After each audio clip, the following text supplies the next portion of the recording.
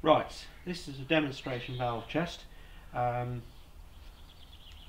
Normally it approach from the left hand side of the tractor.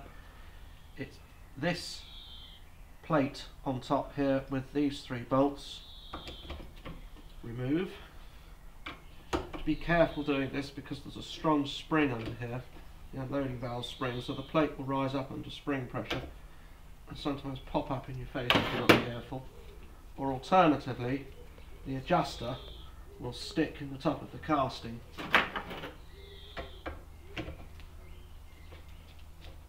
So instead of it rising up, this bit will be stuck inside and you have to give it a tap with a hammer, but be very careful doing that it doesn't literally fly up under spring pressure.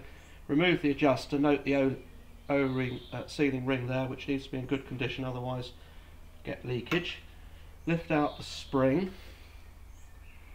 This is the clever bit. Put your finger inside, you should have a glove on, it helps, and you'll feel inside the valve a sleeve. Here it comes, that's the unloading valve, and this is the all important part.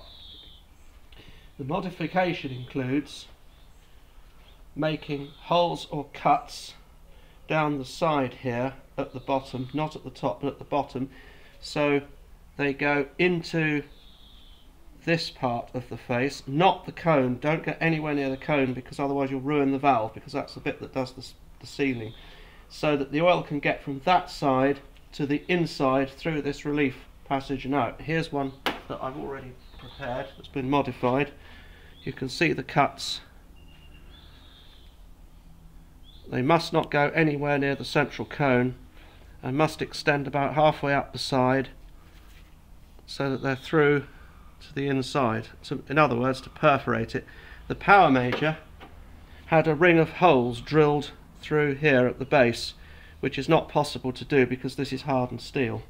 So once the valve has been modified like that, simply reassemble it back into the valve chest, put the spring back. Under the adjuster there may or may not be some shims present to adjust the opening pressure.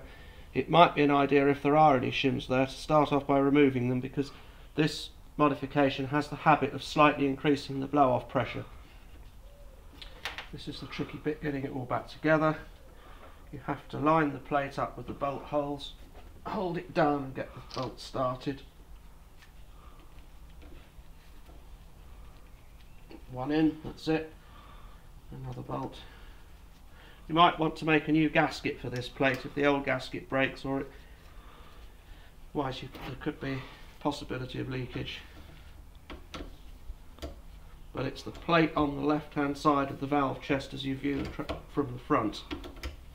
Don't take that plate off, it's only covering old oil galleries.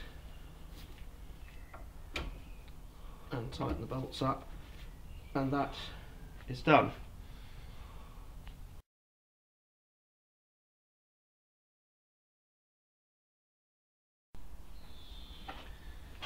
To make the cuts in the valve, you need to use an angle grinder with a cutting disc on it, which is a very thin section. I've got a 1.2mm cutting disc here, which you then use to make the cuts, obviously because it's hardened steel and you can't drill it. Clamp the valve gently in the vise, as I've shown there, and holding the grinder very carefully, won't run the grinder because of the noise, make the slits, cuts like that, but you have to be very careful when you do this that you don't go too far with it. Make about 2 or 3 and then undo and move the valve round.